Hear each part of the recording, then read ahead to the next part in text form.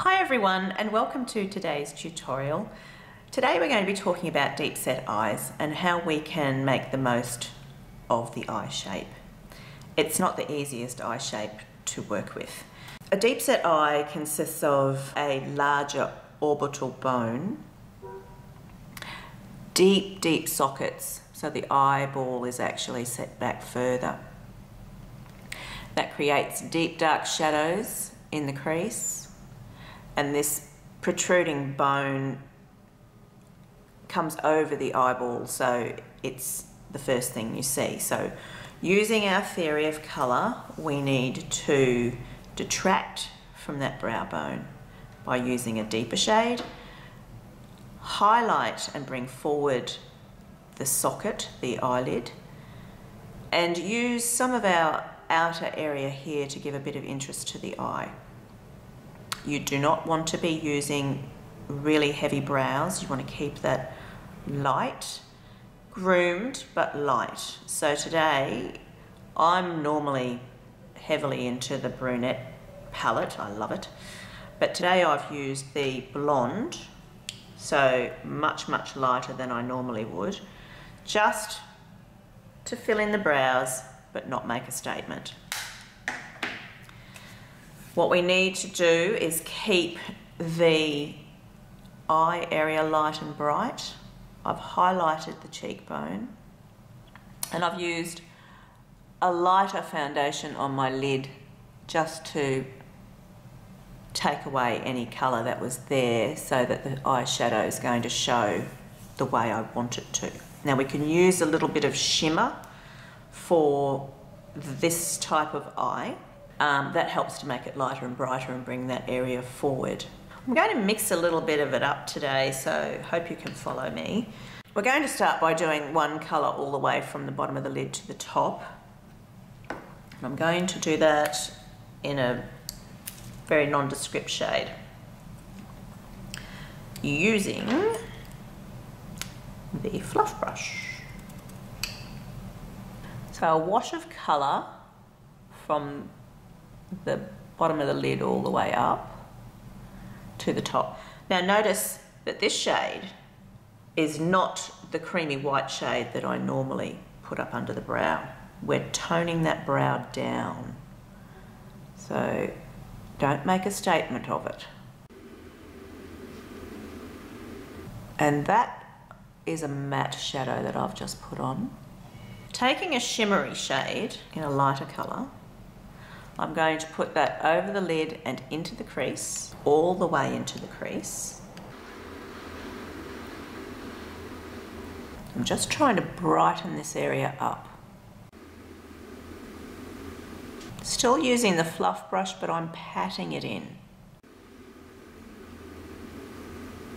Right into that socket, because that's where your deepest, darkest secrets are, down in there. Now take that into the corners and a little bit under. Oh, I've got to love these crepey eyelids. Oof. Using the fluff brush again, I'm going to take this reddy brown and pop it above, rolling with the fluff brush in, rolling it into it. I'm going to take it above the socket. So if you can imagine my socket being quite deep, I'm going above it. Don't go in it. Above it, and blending up into the so-called highlighter. This darker shade is sending that brow bone back. Some ladies may have a very deep part of the eye here. Don't go into it. Taking the pencil brush, I'm going to take that tone under my eye. Just a little bit. Just on this outer edge to meet up to that area where we just did, above the brow.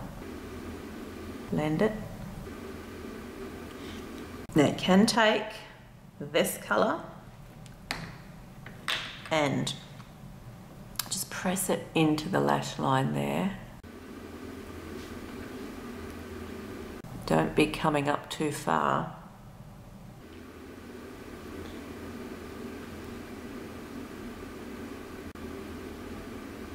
So I'm just working on this outer edge, not going into that socket at all. Fluff brush around this corner here. Just play with that.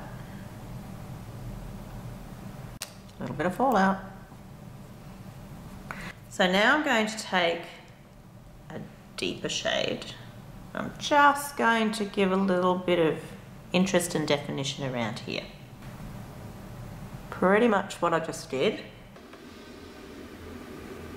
That sort of fading into it.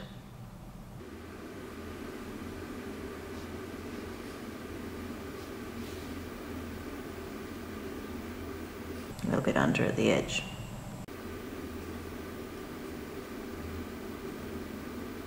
If you have a play with this, you'll see how far in. See, my eyes are the wrong shape, so you may be able to go in a little bit further, you may have to stay out a little bit more. Just depends on this distance, how big your actual lid is. If you've got a very small lid, you're going to have to stay right out there. A little bit of blending. You now take your brow brush and I'm going to use the brown cake eyeliner dry. I'm going to press that in to the lash line. Or better still, we could even add a little drop of water and use a damp brush, not a wet brush as though we're doing a line. Just a damp brush, she says, and makes it all wet. So now that, just wipe it off a little bit. That's going to press in quite well now. This might be an alternative too for the ladies who can't use a fine line brush, to use this brush and do that. Just make it damp and press it in at the lash line. It is much, much easier than trying to stroke a fine brush across your lash line if you're not used to it. Don't make this too wet.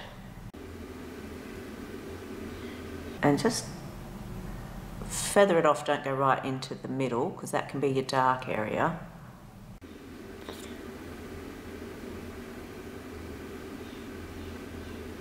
Lift off and do that tick, which you can do with just that, like that.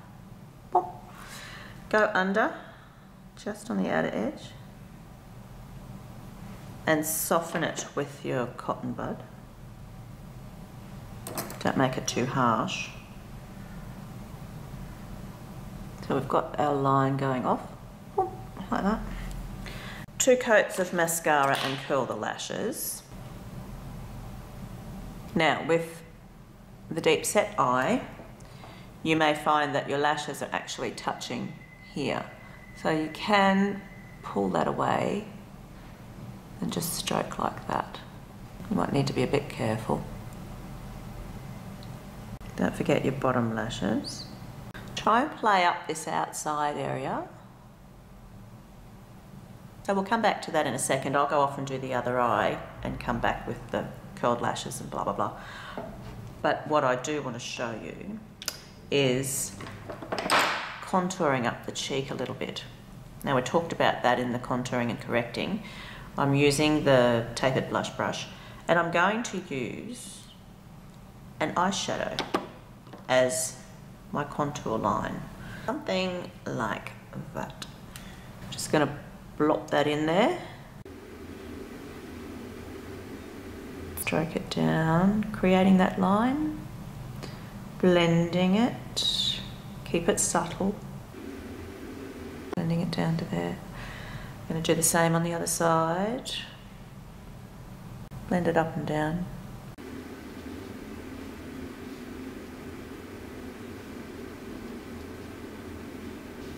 So today I thought we would use a new colour. So I'm going to use Sun-Kissed Apricots today. Very pretty. Now I've got that highlighter up here with the concealer that I used, Now I'm going to fill this in with the apricot. So I'm keeping this sort of neutrally browny apricot-y look today, and I'm going to use the same in a lipstick. A little bit on the cheek, take it up.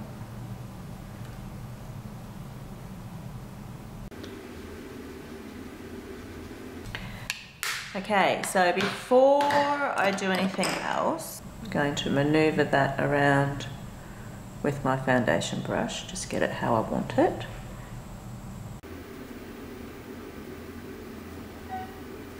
Before I come back with all the eye makeup done, I'm going to show you the lips. I'm going to do a little bit of fun stuff, playing with two different lipsticks again. Makeup artists are freaking around the world what I'm about to do, but anyway. Seductive, beautiful. Stroking it on.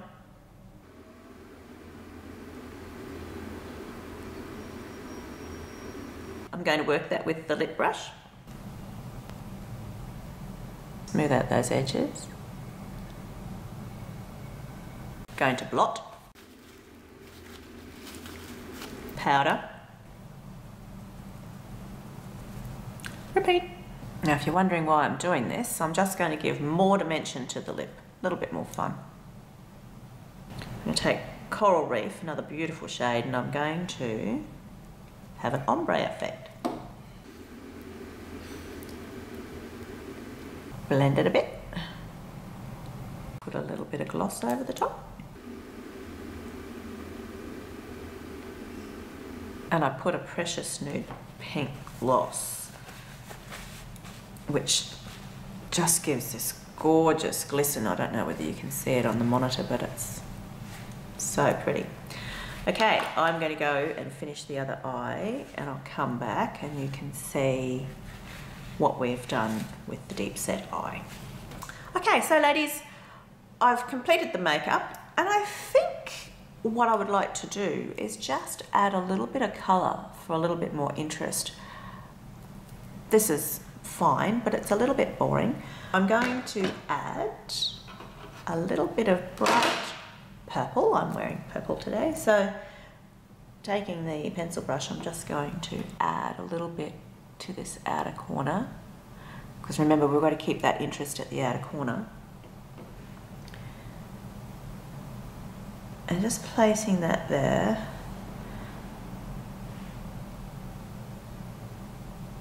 Just for a little bit more fun, because I just think it's a bit boring.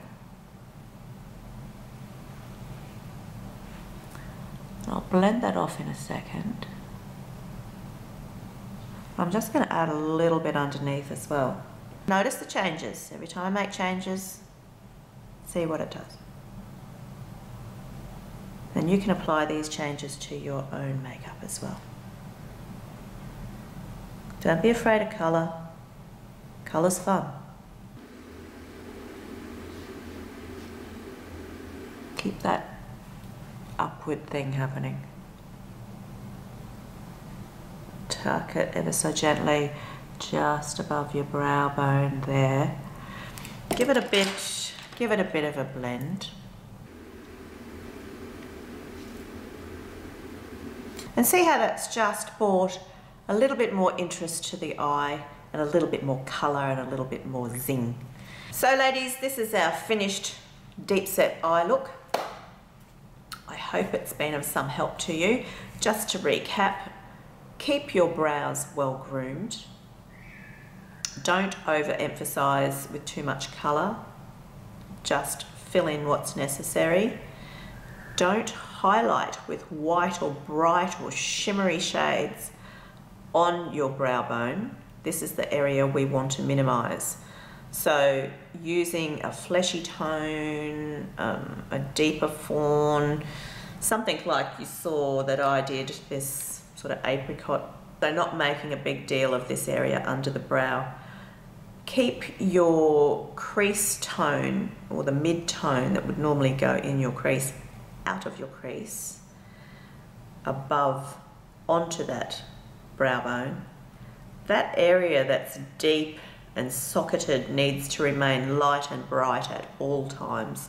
So from lid lashes to the end of that very deep cavernous area, use light, bright, shimmery shades. Just watch your amount of shimmer. It can make your lids look crepey, and being those lighter colours, they tend to do that.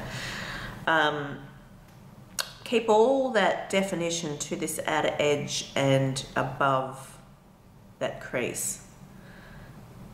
You can go under, don't go too far in, and don't go too deep in shade. If you get, just keep that very, very deep shade right at the end. And try doing what I did.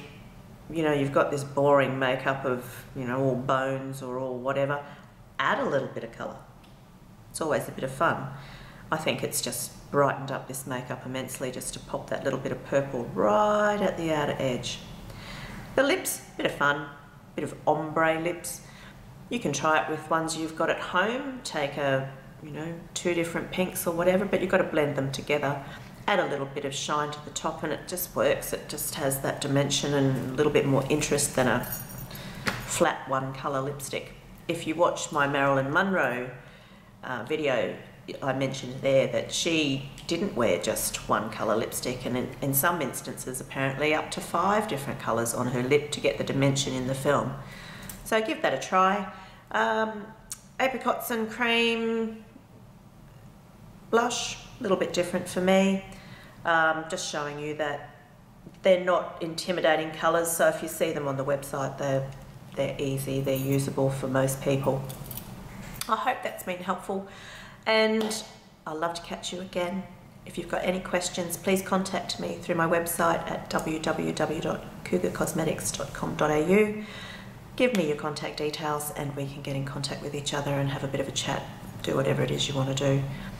And I look forward to catching you again soon. Bye now.